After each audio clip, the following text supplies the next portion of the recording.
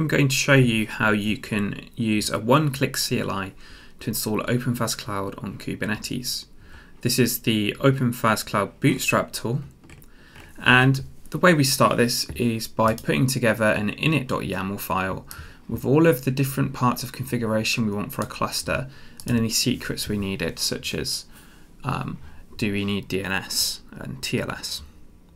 So what we'll do is start by creating a Kubernetes cluster in the dashboard in DigitalOcean. London and Frankfurt are both regions that are close to me. I'm going to pick some modest nodes with 2 vCPUs, and then we will call this something similar to the domain I'm going to use, which is myfaas.club.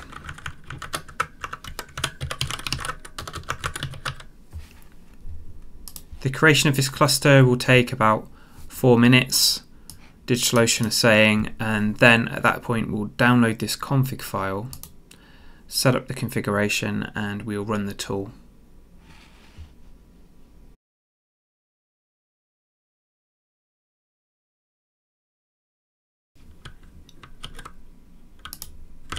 Well, it looks like my cluster is all up and running now.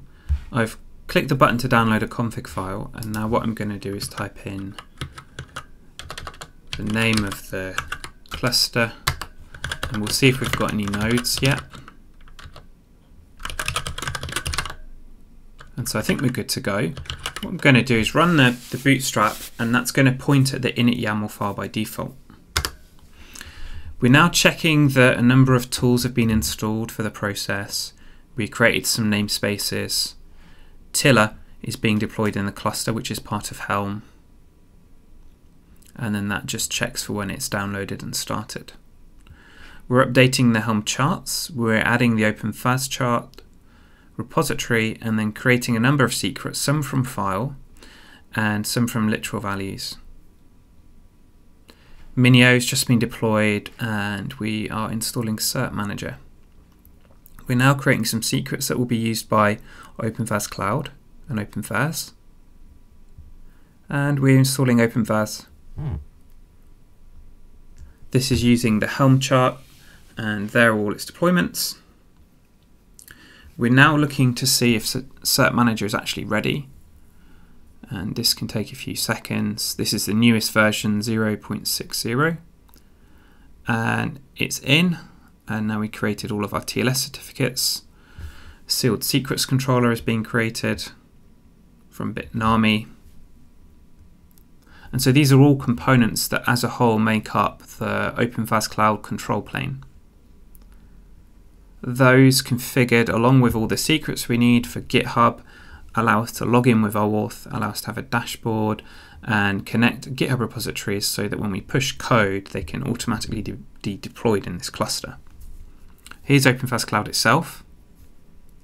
Now on the right hand side of the screen you can actually see a template that we're using to create the production issuer for Let's Encrypt certificates.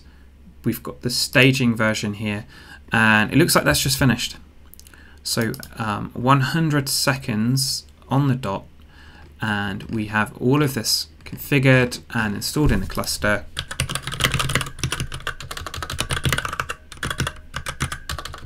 Let's see what we've got. So these are all of the functions that make up OpenFaaS Cloud, some of the core services. Minio is in there, the gateway, and then any secrets and pods that were needed. So let's go on to the next part of the video where we will try to push some code and see it deployed.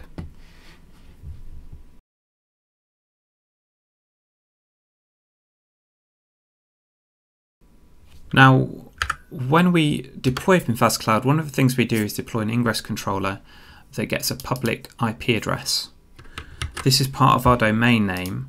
So over in the DigitalOcean dashboard, what we need to do is update all of the A entries, and these are described in the README file, so that our domain points at our cluster. We've got a wildcard domain, and we have 2 other domains which are used for authentication and login. Now these have a 60-second TTL, so we may have to come back in a couple of moments.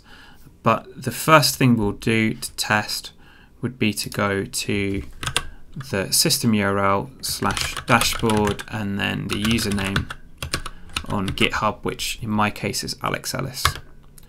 Now in the meantime, these DNS entries will have to update. Actually, that works pretty fast.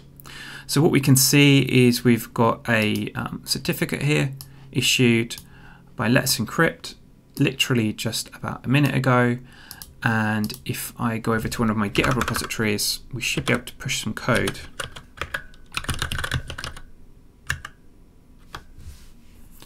I do have one that I created earlier, and it's one of these ridiculous auto-generated names. But within that, there is a Golang or a Python function. What I'm going to do is I'm just going to edit this file to trigger a git push. Trigger demo and hit commit changes. Now on the commits page, we should see a new status has been created, and we'll be able to see that function being built. Here's the commit status, and it's currently queued. Now depending on the region of your cluster and how fast the compute is and it's piped to the internet, this could take anywhere between 5 seconds or a minute. And then the next time you do a similar build, BuildKit will have some cached layers inside it, which will be faster. Now, one of the things that you probably didn't notice was that I was actually asked to log in with GitHub, and a redirect happened to get me to my dashboard. That is because we have OAuth enabled. So here's our function. It's called hello, the repository. This is all finished, and yeah, we've got our build logs from BuildKit here. So within the details, we can see the endpoint with its own HTTPS, and every username gets its own URL. We've got the GitHub repository. We can even get a nice badge for the repo, and we can see the logs from here too. Let's try invoking the function. So this is from when I was showing the demo to my friend Avi. If I go back to the code and do an edit, we'll see this new value appear in a few moments. So we'll go hi YouTube. And again, we're going to go through that same process. We did a commit. The commit itself will be tagged with a status. And in a number of moments, we'll see that this status, which is now queued, will change to, well, deployed. It's literally that fast. So less than 10 seconds, we've got a new version of this available with HTTPS on the public internet, with OAuth to log into the dashboard, protecting us from anyone else getting into this, and full HTTPS on our URL. So let's try and run that again. And we've got the new value, hi YouTube. So the invocation count is now going up as those metrics are being scraped. And that was it. We used OpenFaaS Cloud Bootstrap, available on GitHub, filled out our init.yaml file, and then simply ran the script into a new cluster. And we got production TLS certificates, production endpoints, and highly scalable git push GitOps experience.